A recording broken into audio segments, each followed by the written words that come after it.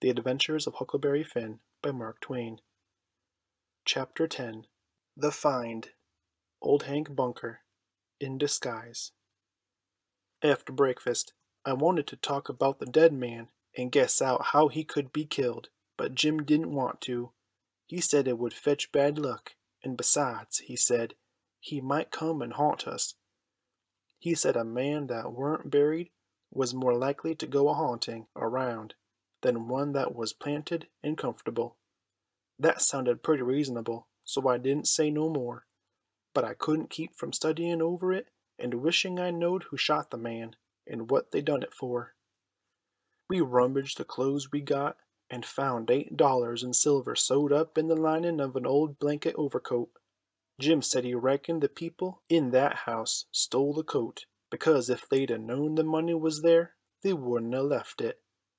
I said I reckoned they killed him too, but Jim didn't want to talk about that.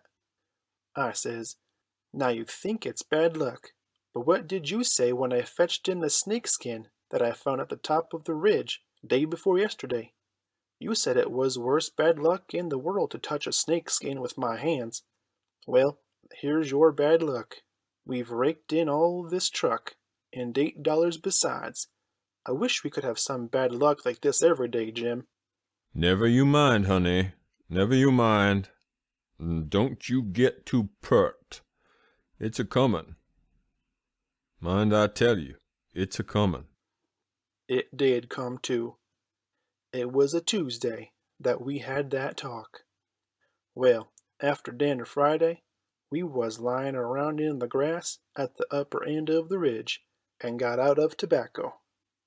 I went to the cavern to get some and found a rattlesnake in there. I killed him and curled him up on the foot of Jim's blanket ever so natural, thinking there'd be some fun when Jim found him there. Well, by night, I forgot all about the snake, and when Jim flung himself down on the blanket, while I struck a light, the snake's mate was there and bit him. He jumped up yelling, and the first thing the light showed was the vermin curled up and ready for another spring. I laid him out in a second with a stick, and Jim grabbed Pap's whiskey jug and begun to pour it down. He was barefooted, and the snake bit him right on the heel. That all comes of my being such a fool as not to remember that wherever you leave a dead snake, its mate always comes there and curls around it. Jim told me to chop off the snake's head and throw it away, and then skin the body and roast a piece of it. I done it, and he ate it and said it would help cure him. He made me take off the rattles and tie them around his wrist too. He said that would help. Then I slid out quiet and throwed the snakes clear away amongst the bushes, for I weren't going to let Jim find out it was all my fault, not if I could help it. Jim sucked and sucked at the jug, and now and then he got out his head and pitched around and yelled, but every time he come to himself he went a-sucking at the jug again.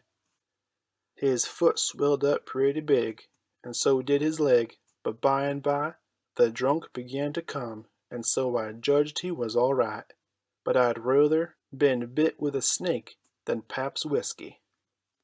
Jim was laid up for 4 days and nights. Then the swelling was all gone, and he was around again. I made up my mind I wouldn't ever take a holt of a snake's skin again with my hands, now that I see what had come of it. Jim said he reckoned I would believe him next time, and he said that handling a snakeskin was such awful bad luck that maybe we hadn't got to the end of it yet.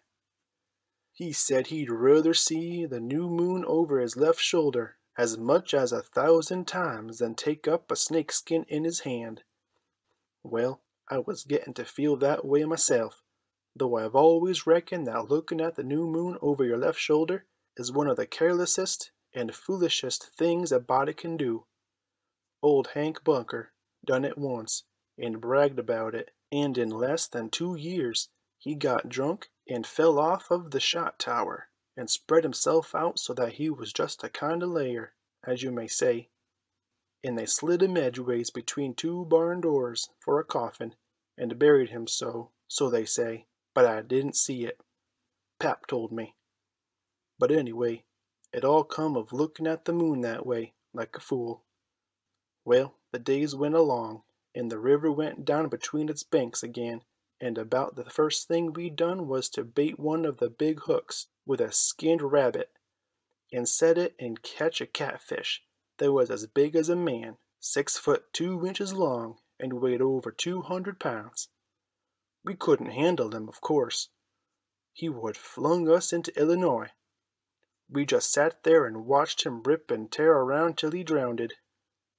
We found a brass button in his stomach and a round ball and lots of rubbish. We split the ball open with the hatchet, and there was a spool in it. Jim said he had it there a long time to coat it over so, and make a ball of it. It was as big as a fish, and was ever catched in the Mississippi, I reckon. Jim said he hadn't even seen a bigger one. He would have been worth a good deal over at the village. They peddled out such a fish as that by the pound in the market house there. Everybody buys some of him. His meat's as white as snow and makes a good fry. Next morning I said it was getting slow and dull, and I wanted to get a stirring up some way. I said I reckoned I would slip over the river and find out what was going on. Jim liked that notion, but he said I must go in the dark and look sharp. Then he studied it over and said, couldn't I put on some of them old things and dress up like a girl? That was a good notion, too. So we shortened up one of the calico gowns, and I turned up my trouser legs to my knees and got into it. Jim hitched it behind with the hooks, and it was a fair fit. I put on the sunbonnet and tied it under my chin, and then for a body to look in and see my face was like looking down a joint of stovepipe. Jim said nobody would know me, even in the daytime, hardly. I practiced around all day to get the hang of the things, and by I could do pretty well in them. Only Jim said I didn't walk like a girl, and he said I must quit pulling up my gown to get at my breeches pocket. I took notice, and done better. I started up the Illinois shore in the canoe just after dark. I started across to the town from a little below the ferry landing, and the drift of the current fetched me in at the bottom of the town. I tied up and started along the bank. There was a light burning in a little shanty that hadn't been lived in for a very long time, and I wondered who had took up quarters there. I slipped up and peeped in at the window. There was a woman about 40-year-old in there knitting by a candle that was on a pine table.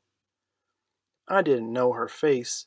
She was a stranger, for you couldn't start a face in that town that I didn't know. Now this was lucky, because I was weakening. I was getting afraid I had come. People might know my voice and find me out. But if this woman had been in such a little town 2 days, she could tell me all I wanted to know. So I knocked at the door, and made up my mind I wouldn't forget I was a girl. End of chapter 10.